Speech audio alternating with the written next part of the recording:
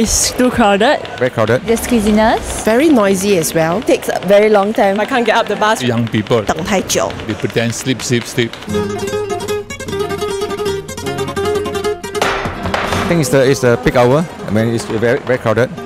And then sometimes with the train broke down. I kind of get annoyed when people blast their music out loud. I think there should probably be a sign to, lower the volume in the MRT. I know how it feels if I can't get up the bus, right?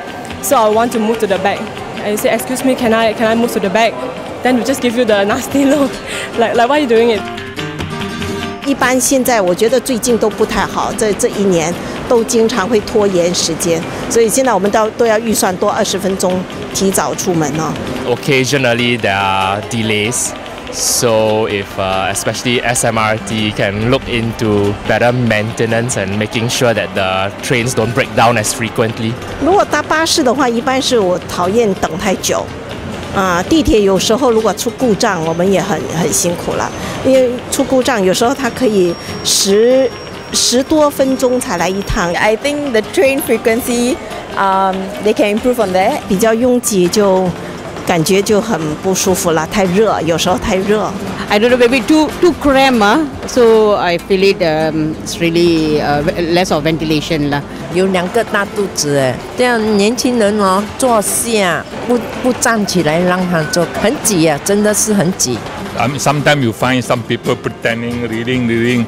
This type of excuse one, especially young people, they straight away they pretend sleep.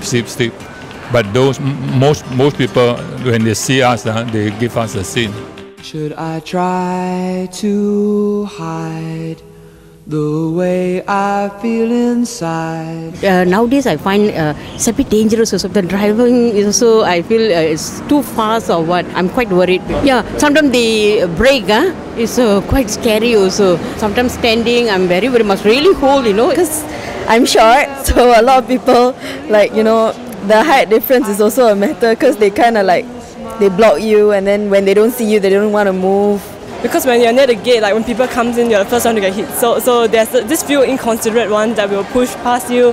They won't even say excuse me or say give me a chance to put my back down so they got space to move.